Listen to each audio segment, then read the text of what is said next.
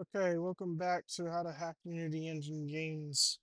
And this is going to be the final episode. And for Mono, we're going to do IL2 CPP another day. It's pretty much the same concept of IL2 CPP. I haven't uploaded the helper yet. I'm going to go ahead and do that. And if you traverse through my GitHub, you'll be able to find it. And you can just follow along. But some things, when you make the SDK, it's not going to be the same. But if you're smart enough, you can figure it out yourself. Anyways, I have the DirectX hook set up, and I actually used one of my old projects I had for ROR2. So, one thing I forgot to mention in the last episode is that whenever you want to initialize the mono, like in the beginning of the DLL, when your DLL is getting loaded, initialize mono. Okay, and I have everything else set up. I'm using Curo Hook. You can go find out if you don't know how to get Curo Hook set up. So inside of drawing, I have, let's see, do ESP. So this is my ESP drawing and my menu. It's a basic menu, nothing special. And if I open up my DX hook folder, I have the present hook right here. So this is we're hooking present, and I call my draw my rend I do my rendering before the menu is being drawn. Okay, and then um, that's all. It's really however you want to do it. And you also going to need to call mono attach and hook present. So whenever you hook present, you need to call mono attach and call mono initialize when you initialize your DLL. Okay. So this is my ESP. This is my get entity list. I've created I have the instances, character body instances right here. Remember guys, we set this up last episode. Figured out how to do it. I just have a little bit more stuff here and what's it called? So we initialize instances. We get the instances here.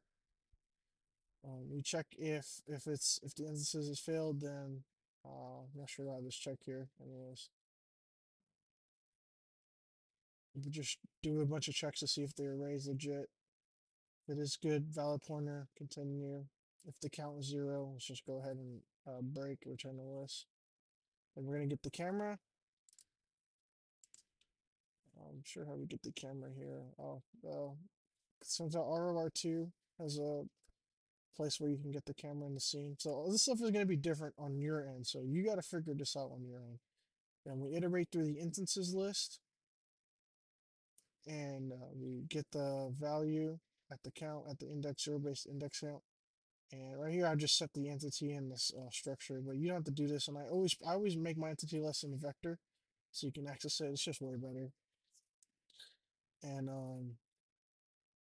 right here, this is where I do the drawing. I check if I have my global B my namespace global B ESP variable. If it's Boolean, if it's true, then we're gonna go ahead and do the drawing. And that's why I call get camera.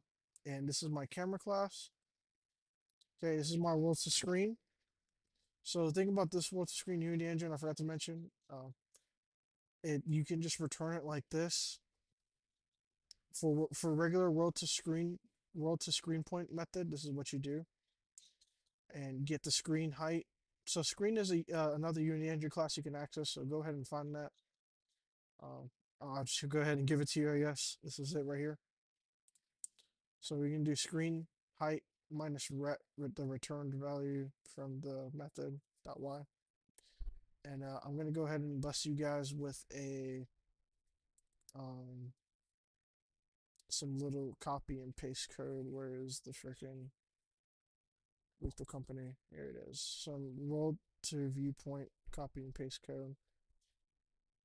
Pretty sure I have it in the SDK. Camera. So this is the world to screen. How you have to do it on Lethal Company. It's different. We're calling world to viewpoint, and I'm gonna go ahead and just copy this already. It's gonna give errors because it's like the same shit. We're gonna do world to screen.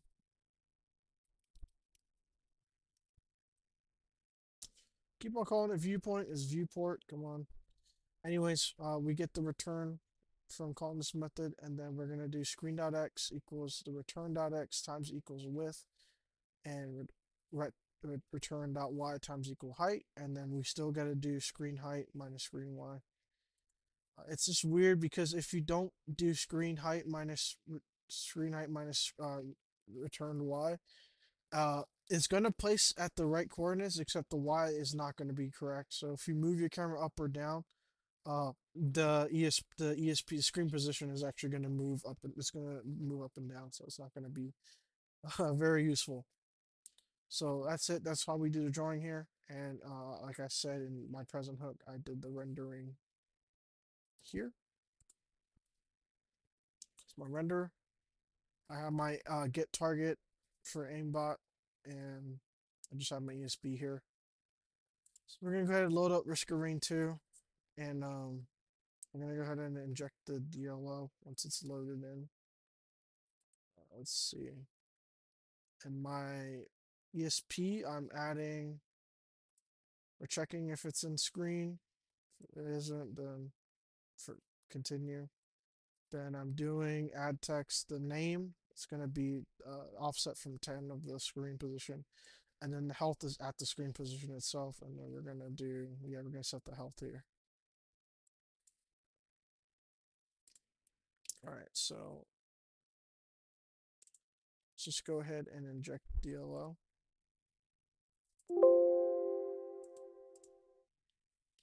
All right, so we've injected successfully.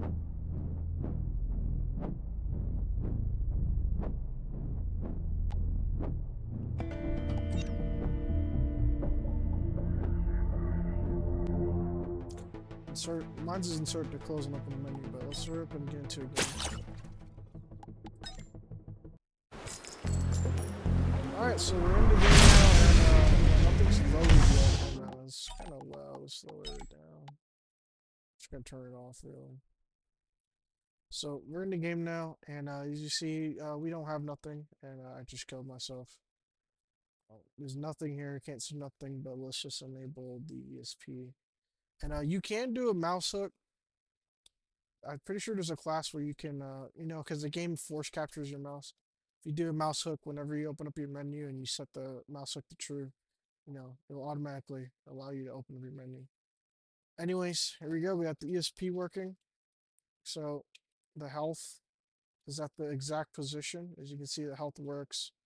My health is at 79, 80, 81, 83. Yep, and then we got the entities here. If we hurt them, their health decreases, and if we kill them, they'll disappear. So we got all this kind of stuff here, and